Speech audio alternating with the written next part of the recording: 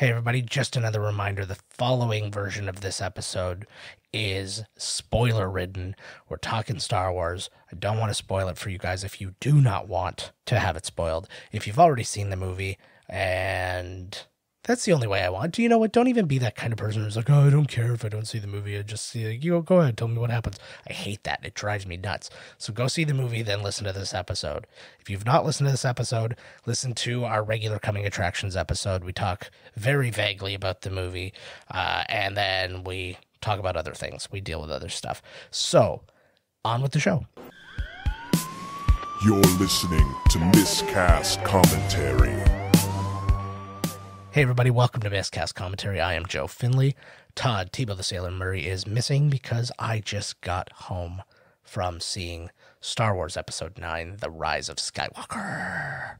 And we had such a fun time seeing that movie. I didn't see it with Todd. I don't believe he saw it tonight. I think he's seeing it this weekend. I'm not entirely sure. But, man, so much going on in this movie. It was hard-hitting, super fast pace. I would say especially that first hour was just non-stop. Such a different pace from any other Star Wars movie to just be like diving in and out of everybody's stories, to start with that awesome battle scene with Kylo Ren just like rage hunting for the Emperor and finding him, and just how creepy he looked. Like, the design on him was so fantastic, and Ian McDiarmid, man, just all the credit in the world to him. I don't think he gets enough credit for how good he is, and even was in the prequels. He is fantastic in the prequels, and he is fantastic in this episode. And, man, just so good. And it was such a way to start this off, and then to have Rey training as a Jedi, kind of Luke with Yoda style, but a little bit more advanced, with Leia as the master. And that was a wonderful moment. And I still have a hard time even understanding how they got the footage that they got. Most of it is, of course, actually footage from The Force Awakens and The Last Jedi. But what's interesting is that obviously they didn't, like, I don't believe these were deleted scenes or anything like that. So, like, to work in the storyline of the Jedi training and all the things that were going on in this movie is really astounding. There were a couple of spots where I assumed I was looking at some random footage that they just happened to have, where it would be, you know, some third party would come up and say something to her and she'd be looking off, and then she'd say something that was generic enough that it wasn't specific to the scene or anything like that. But hey, these things happen. They did a really good job keeping her in the movie, and of course to a huge end. I really wish, I mean, for obvious reasons, I really wish she would have been alive to be in this movie. She was, of course, supposed to be the central of the originals in this one. You know how Han Solo was kind of the main in the first one, then it was Luke in the second one, and this was supposed to be Leia's movie. And it's sad that all we got is what we got, you know what I mean? But it's amazing that they were able to even put that together, and good for them for doing it and for honoring her, I believe, in such a wonderful way. Her ending, again, spoiler alerts, guys, her ending, dying, just reaching out that last time to Kylo Ren, aka Ben Solo, was just heartbreaking. And just that moment between Rey and Ben was, it was just fantastic. It was the most acting that Adam Driver has really been allowed to do. You know, don't get me wrong, he's been acting, but that was just a really fun and powerful moment for the two of them. And I was really, really happy with how they dealt with that. So many other things to talk about in this movie so we've established the Emperor. Everybody knows about the Emperor. So there was no real way to make it a good surprise, I guess. I think it had to be a part of the trailer and all that kind of stuff. Because I remember when I watched the trailers, I was like, oh man, that's something I really would have liked to have saved and been surprised about. But it really is kind of a central piece in this. I don't know if maybe they could have thought to do like some kind of something at the end of The Last Jedi, or even a post-credit sequence would have been cool. I know they don't do that as kind of a regular, but that would have been an interesting idea. But yeah, the way they worked him in. One thing that bums me out, and a lot of this has to do with legends and the rights to naming and all these different things, but it's just the little names that I would have loved to have seen as a Star Wars fan, which kind of bummed me out. Like, not in a complaining kind of way, but just in that would have been really cool to hear him say it. In the radio plays and other versions of the story where it continued and the Emperor was indeed back, which would have been, I guess, the original episodes 7, 8, and 9. He comes back, you find out he has had clones and all these things going on in the background the entire time, and he keeps going into his clones, and then there's another big war, and then they destroy the place where all the clones are, and then he comes back again, and there's like, oh, but we destroyed all your clones, and he goes, not all my clones, and it's just like, oh, okay, so that's just a thing, and we will deal with it. But in those versions, there is a planet called Biss, which is kind of like the center of the galaxy, which is kind of the place you would expect an emperor to set up shop. And that would have been cool to have heard that name. Or I thought, actually, the name I thought I was going to hear was Korriban. And people who don't know Korriban, it is in the Knights of the Old Republic series and all that. It is actually the place where the Sith trained. It is the place where the Sith tombs are and all these different things. And I thought that's what we were looking at when you go down into the thing. There's all those large statues and stuff like that. And so essentially that's what it was. And I think it's just really a naming rights of, I can't take the name from this book because we made the book not canon, blah, blah, blah, blah, blah. So I'm fine with doing whatever they did with it as far as the names, but it would have just been cool to have heard that. The other thing that I would have liked too is with the Sith Wayfinder. That was not a name for a thing I would have liked, like I was like going woohoo about, but I would have loved for that to have been able to be the holocron, for example. I think that would have been cool. I think the holocron, if I'm not mistaken, they have made their way into canon as well. I think that would have been a really cool way of, instead of like something you hook into so you can fly, would have been the finding the location and how to get to it could have been like contained in the holocron as something that would be passed from Sith to Sith. That would have been pretty neat. But again, these are very, very small complaints. That's literally just like a fanboy just reaching out for a few extra Easter eggs. The relationship between Rey and Kylo Ren continues with their connection in the Force, and you find out that Snoke was indeed a creation of the Emperor. I don't know if that was just a way to kind of dismiss him, or if it was a way to better tie up why Snoke was a thing. Either way, that's how they went about doing it, which means that the connections that were occurring between the two of them had a lot more to do with not just Palpatine, but with their connection, which they delve into in this movie as well. So let's talk about that connection. They are, okay, once again, spoiler alerts. We have the grandson of Anakin Skywalker and the granddaughter of Emperor Palpatine. And this was something that was a lot of people guessed or had some guess around it. It's got something to do with Palpatine. It's the daughter. It's this, it's that. And it was cool. I was down with it. I think that her fear of what was next because of that was a great running point in the movie.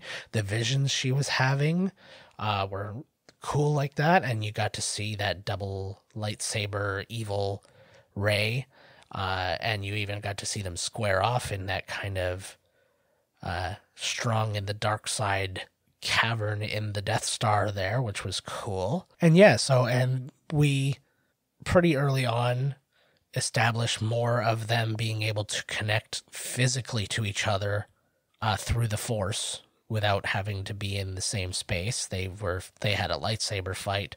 They took Kylo Ren took a necklace from Rey, and all these things, which of course leads up to the wonderful moment at the end, which we'll get to briefly. But yeah, so that was a lot of good foreshadowing for that great moment. And we start getting into Poe Dameron's background a little bit more.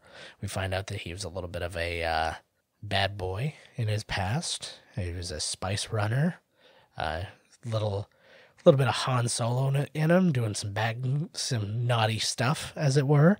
And you meet his, for lack of a better way to put it, love interest, played by Kerry Russell, who wears a mask the entire time, except she uncovers her eyes just briefly. But Felicity made this way into a J.J. Abrams joint, and she was good in it, and she's not in it for a very long time, and this is kind of what I was getting at.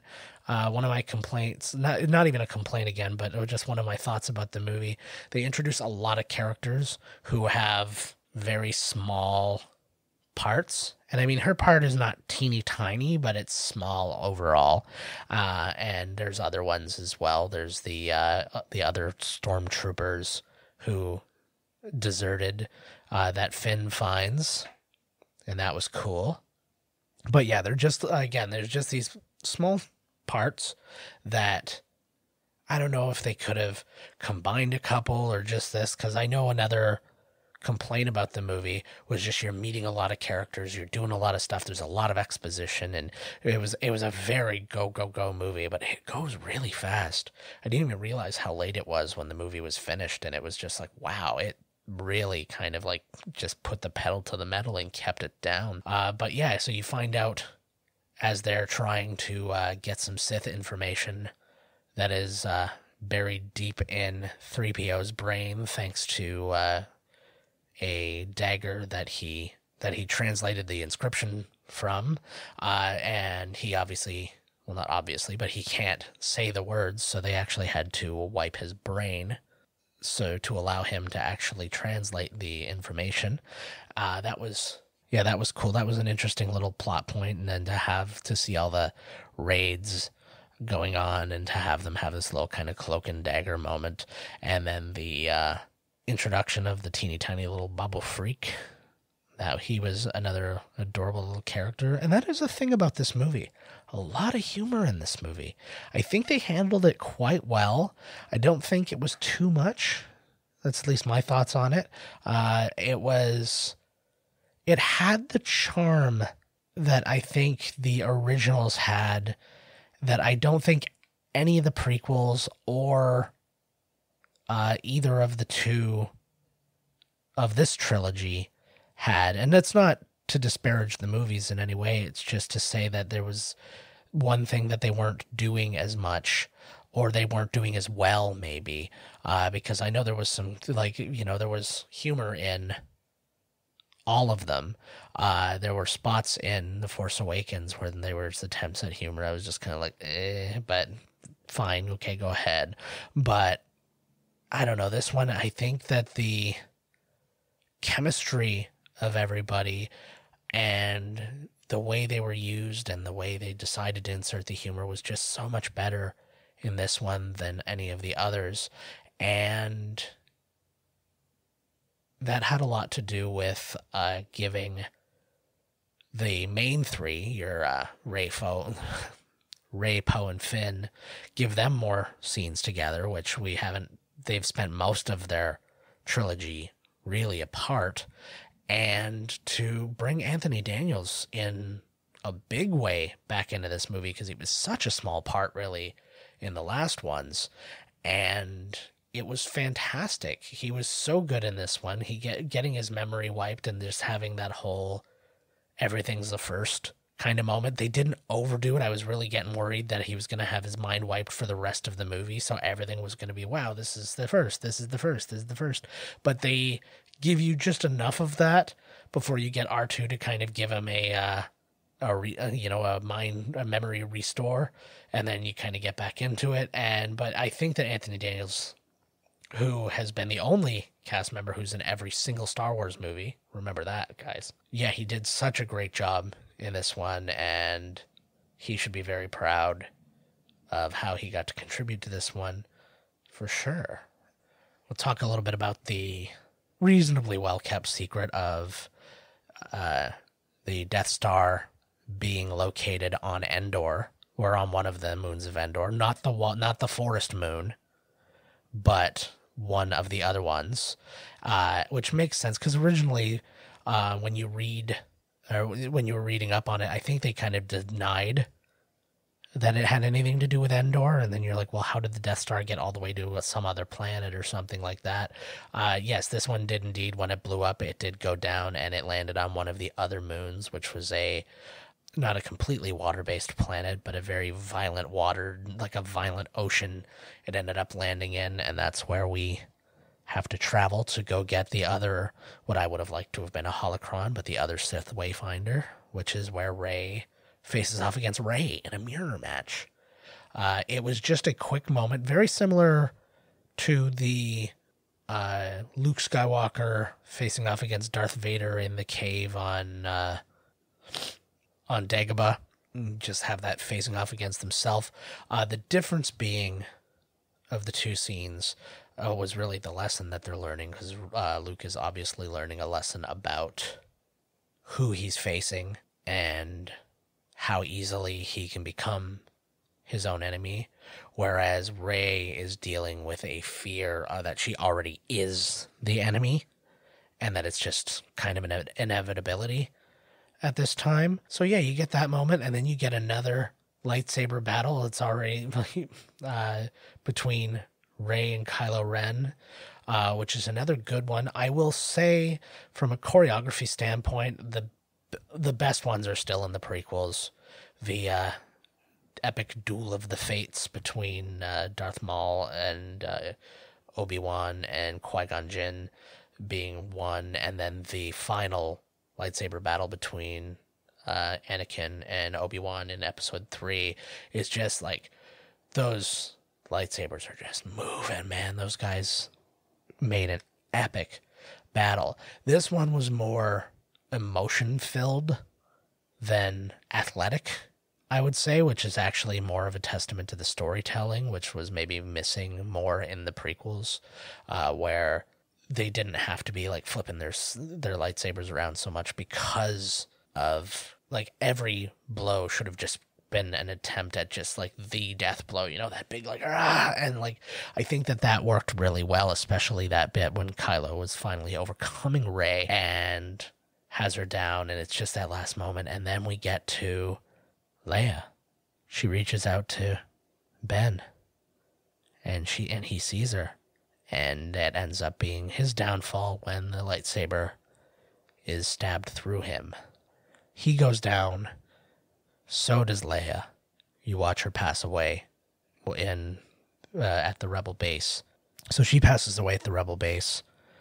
It looks that Kylo Ren is mortally wounded, but not exactly, because Rey has already determined, or has already foreshadowed, that she can fix this when she fixes that giant serpent in the desert cave, that she can heal them. And I can already hear people complaining, oh, Jedi, don't do that, don't do that. All the video games, they use healing powers and stuff like that. So boom, if you want everything else to be canon, then those kind of abilities also canon, in my opinion. She heals him, she leaves. She knows what she needs to do next. And that's when Kylo Ren doesn't stand up, but Ben Solo does. And he gets a moment with Han Solo. Yes, Harrison Ford came back to do a brief scene with his boy. Ben is Ben again, and you get a little bit of a mirror from The Force Awakens, where he says that he knows what he has to do, but he doesn't know if he has the strength to do it. And he gets that beautiful moment with Han, who puts his hand to his cheek again. And it was emotional. I'm a dad, so it's instantly gets me. he throws his lightsaber away. It was a really cool moment. It was a definitive, like, you're not going to get screwed over again, like in The Last Jedi kind of moment, where it's like, oh, you think he turned? Oh, no, he didn't turn. It was just like a very brief whatever. Then on the other side, so he's thrown away his lightsaber, and then you cut back to Rey, who's now back on the planet where she had found Luke. She's destroyed her ship, and she's thrown her lightsaber away into the fire, almost, because it gets intercepted by the Force ghost of Luke Skywalker. He's there. I thought they were honestly going to give him more in the movie because of the death of Carrie Fisher. I thought he was going to have to fill in a lot more spaces, but the scene that he got was quite good, and it was basically just him rehashing the culmination of everything that he learned in his trilogy, which was kind of nice. It was kind of that like fatherly passing of the torch that I enjoyed that a lot. And then you got that kind of moment. It was the Yoda moment again, where she doesn't think she's going to be able to get off the planet now because she destroyed her ship, and then he brings back his X-Wing. Red 5 makes a return from the water, which he could not lift out of the water the first time, and now he does this time. So great news for all involved. I assumed it was there. I assumed that actually was going to happen in The Last Jedi, because I didn't think he was going to do the astral projection kind of thing, which I'm still glad they did that, actually, to be honest with you, because I thought it was cool, and it was something that they did do in the Legends versions of things, where actually he goes to the dark side. Well, he doesn't go to the dark side, but he is joined the dark side to take down the dark side from within, and he goes to Biss, the planet I was talking about earlier, and he astral projects himself onto the ship so that Han and Leia think that he's escaping with them, and then he in fact says, no, I'm actually still on Biss, and then whoa. I know the radio play version, so there's a lot of sound effects and all that great stuff. So yeah, so we get the moment where we see Red 5 again, and then Rey leads the army, who is not only led by Poe, and not only led by Finn, but also led by Lando Calrissian, who is off on a separate mission now with Chewbacca to try and find some old friends. And Finn and Poe, now both generals, are leading a small armada to the planet where all of this new fleet is. Yeah, and they basically got to take them down because, like, there's so many. It's basically just like a bunch of Death Stars, and I know how that drives people nuts, but it's like that's how every single movie went. Every single movie had their own version of some kind of planet killer or the big major threat that was in the control of the bad guy, and we just have to kind of get over that. But, yeah, they need to stop these things from going, and they've got a cool way instead of, oh, we have to destroy all of them. It's like we have to just disable them, and we have to do that. And it was an interesting, like, different version of the stakes, because there was no stopping them once they all went off. It's not like, oh, they're just about to fire, and oh, just last second they get them. It's like, no, the second they get up, they're gone. Similar to the airships in, what was it, the Winter Soldier, when all those airships were going to go up. It's like once they're up, and they're online. So they get there. They're facing near impossible odds. Rey has reached the planet as well. She has confronted the Emperor. He is on like this awesome machine thing. Like, it was something that's, when you see it in the long shot, is so much cooler than, like, because he's been in tight shots the whole time, and you're seeing his awesome, like, dead eyes and all this kind of stuff. But then you actually just see him on, like, a physical machine that is, like, carrying him around. Like, I'm trying to think. There was, like, a type of puppet that you used to be able to get that was, like, there would be this, like, long plastic stick, and then you had, like, little triggers that you could, like, control him while he was walking on the ground. It looked very similar to that, and it was just such a creepy look, and it was so cool. I know I'm skipping a lot of things, and I'm jumping around and all this kind of stuff, but it is what it is, and I don't want to, like, I'm not here to just, like, list everything that happened in the movie. I'm just reacting and disseminating the information for him today. So we go through all that. Ben Solo makes it to this planet as well. He now has to square off against the Knights of Ren, who I was feeling a little cheated as the movie was going on. You saw the Knights of Ren follow Kylo Ren. You saw the Knights of Ren hunting people. You saw them standing around. You saw them capturing people. And I keep going like, who's going to fight the Knights of Ren? Who's going to, it just kept not happening. I'm like, don't tell me we're going to go another movie without seeing these guys fight. And then Kylo Ren, now Ben Solo, comes in, lightsaber, free of a lightsaber, and he's going to square off against all of them by himself while Rey is somewhere else dealing with her own problems. And then this is where we come back to their connection, and she hands off the lightsaber through their connection from one to the other. Luke's lightsaber is in Kylo Ren's hands finally, and he takes on the rest of the Knights of Ren while Rey takes up the lightsaber that she was given by Luke, which was Leia's lightsaber. And you get to actually see a CG-ish version of Leia kicking a CG-ish version of Mark Hamill's ass in a lightsaber duel during their formative training time. So this would have happened this would have had to have happened pretty soon after Return of the Jedi based on the looks that they gave them. He didn't even have kind of the start of a beard, so it's not like he was aged very much, and they CG'd him and he looked fantastic. I will argue, though, that Leia's didn't look as good. I would say that the version of Leia in Rogue One was probably better, but I think that had a lot to do with very unnatural lighting, and it was dark with lightsaber glow and all this kind of stuff. But it was a really cool little moment that you just got to see that Leia became every bit the Jedi that Luke was, that they didn't maybe establish enough. I think that's something that made people mad in The Last Jedi, because that moment when she pulls herself in, because everybody's like, oh, she's like Superman flying. Now she's pulling herself using the Force, and she just happens to be reaching out. And because, that's how you do it.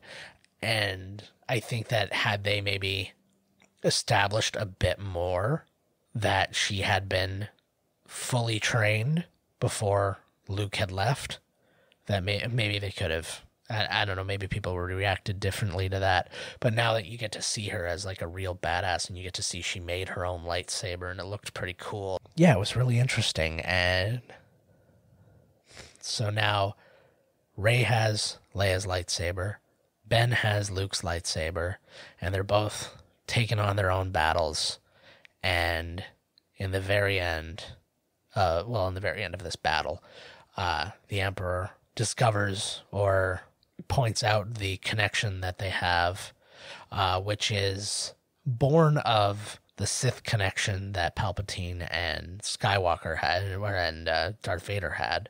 So that has now kind of genetically, I don't know, I don't have a really great way of explaining it, but yeah, it has created a super bond between the two of them, and the Emperor just basically sucks the life out of them and basically gives himself life back. So his dead eyes go back to those creepy glowing eyes, and he gets his power, and he starts using that power when he helps take down the fleet above him. All the rebels, he just basically disables all of their ships all at once, and they're all falling to the earth. And Ben is the first one to get back up to try and take on the Emperor, who then basically just tosses him away Force style.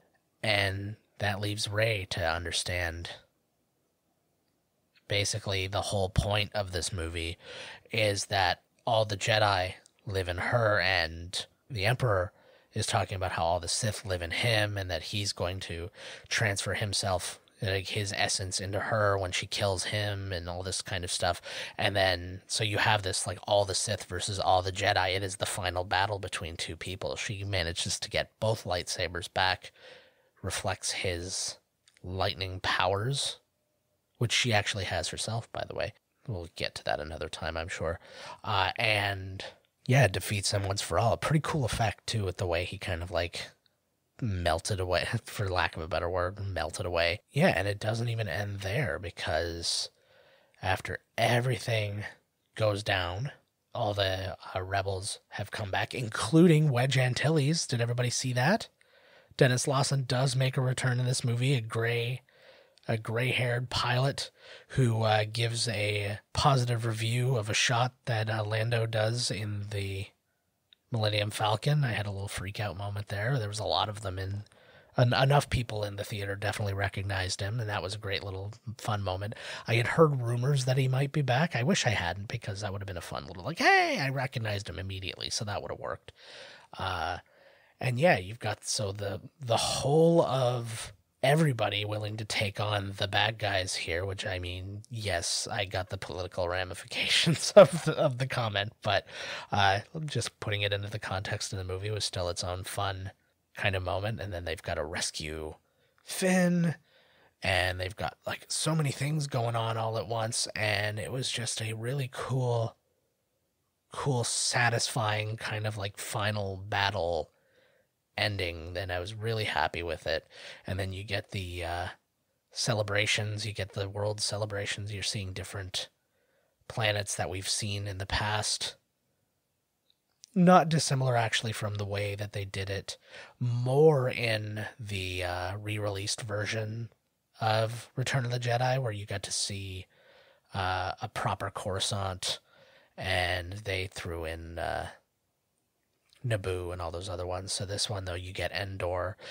Anybody who didn't notice in the credits, so that was Wicket, was the older one, and Warwick Davis did play him. And Warwick Davis's son actually played the other Ewok, who was Wicket's son, according to the names in the credits. So that was just another interesting little bit. And what else did we discover in there? Oh, all the voices of the Jedi talking to Rey were all the actual folks. You had Ewan McGregor's voice, Alec Guinness's voice. I know, obviously, he didn't record something new. They found something. Liam Neeson's voice, Hayden Christensen's voice, Freddie Prinze Jr.'s voice was in there. And yeah, Freddie Prinze actually is Kanan Jarrus in Star Wars Rebels, so he actually made his way into this as well. So, like, all the Jedi that they could get their hands on, essentially, were a part of that. And I thought that that was a really cool little moment. It would have been nice to even have some more of these, like, extended canon things to get involved. But it's like, in a movie that was so jam-packed already, it's probably for the best that they didn't.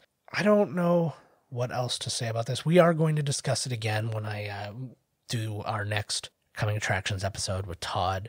We might do a little YouTube something or other with it. It was just a very, very, very satisfying movie. I hope I speak about it in the Coming Attractions episode, but there's an inevitability about the people who cling so hard to the original trilogy that they're going to see this movie wanting to hate it right off the bat, but not really willing to give it a chance. And then you just live it. But at the same time, they've convinced themselves, they're like, oh yeah, no, this one's going to do what I want it to do because I'm the fan and I get everything I want. And if I don't get what I want, we officially own Star Wars. That was the thing that came up. That they're like, oh, the ownership should pass to us so we can do it right. And it's like, nobody's doing it wrong. It's you guys are just so... You've put something in a vault in your heart, and nothing can look like it, because if it looks like it, then it's like false. You know what I mean? I don't know. It's philosophical. There's something deep-seated. I'm not a psychiatrist, but those people are destined to not like this movie. I think that anybody who comes into this with a knowledge of Star Wars and a love of, not like every Star Wars movie, again, nobody loves every Star Wars movie. I don't think well, I don't think so anyways, or at the very least, they definitely love certain ones way more than other ones. But the people who accept it with an open heart, I think, are going to have a really good time with this movie. I heard a lot of really good reviews. The only bad stuff I really heard was about how overwhelming the movie is. In its pace and in its exposition and stuff like that, especially near the beginning. And I do understand that. But again, I think I think the average fan going to see Star Wars Episode 9 is on top of it. And I think that that'll be okay. I think it's the much more casual fan who will suffer from that. But I think that the amount of action that's taking place in that time period as well might help with that a lot. But yeah, if you haven't seen it, go see it. And if you have seen it, go see it again, because there's going to be stuff that inevitably you missed. There's inevitably stuff that I've missed, which I will probably have seen it a second time by the time we talk about this again. But for now, I'm going to leave you with that, because this episode ended up being longer than the Coming Attractions episode. Just reminders from that episode in case you're listening to this one and not that one, thinking that this is just the spoiler version and that's the non-spoiler version. On Christmas Day, we are doing Home Alone. It's going to be a family affair. My wife and daughter will be on the show, joining me to do that one. It will be a very safe for work version of the episode. It's not going to be like regular episodes when it's me and Todd. So keep an eye out for that. And then the following Friday, so the 27th, we will have another Coming Attractions episode. We're going to wrap up 2019, and we'll tell you how we're going to start 2020. So very much looking forward to being with you guys for all that. And in the meantime, find us on miscastcommentary.com. Email us podcast@miscastcommentary.com. Find us on Twitter @miscastpodcast. I'm at JK Finley. Todd's at miscasttodd.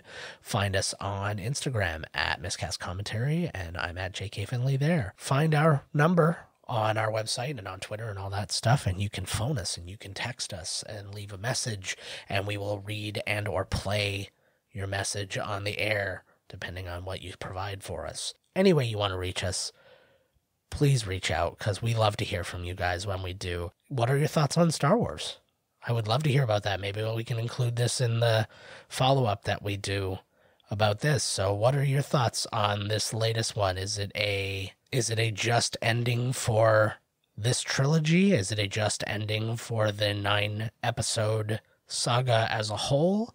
Did you like the little parts that get plugged in, like the little Easter eggs and all these kind of things? Did you dislike them? Did you like the pace of the movie? They made it a bit more action-y. Did you dislike that because it didn't feel as Star Wars-y to you? Reach out. I'd love to hear about it. I'd love to hear your opinions. See, I do want to make sure that people don't think that I don't value even the opinions of the people who don't like these movies. I get where they're coming from. I just don't get why they're wasting their time, because they have literally, since watching, people who watched these movies probably had like that box set of VHS growing up in the, in the late 80s and stuff like that, when they watched these movies, maybe for some of them as kids for the first time, other than the ones who were old enough to go see it in theaters. And they have, so I mean, that is their connection, and I understand that. But again, now once you realize that, I think if they would have seen it in themselves, that's where their true connection was, they probably just would have not gone and seen the other Star Wars movies and just been happy. At least maybe they go see episode 1 and go, okay, this is going to be something different, so I'm just going to bow out now. But instead, they're like, no, I will go see all of them, and you will do exactly what I say. Blah. I'm not worried about the toxicity or anything like that. I would like to hear real opinions. I like to hear constructive things. Hey, what would you have changed? What do you wish could have been in the canon that's part of the legends and stuff like that? I would love to go over all that with you guys. So by all means, feel free, especially via email and voicemail and stuff like that. Those are the best ways to do that, because then I feel like we're really having a conversation instead of me having to find it somewhere in my Twitter @s, you know what I mean? I think that's it for now. We'll discuss, like I said, this is going to be something that gets discussed more and more. We are very grateful that you listened to 2 episodes this week, or one or the other. So for now, I am Joe Finley, and we will see you on Christmas Day. This has been Miscast Commentary with your hosts, Joe Finley and Todd Murray. Executive producer, Joe Finley. Be sure to like, comment, and subscribe to the podcast wherever you listen. Visit www.miscastcommentary.com for all news related to the podcast. Miscast Commentary is a Miscast Media production.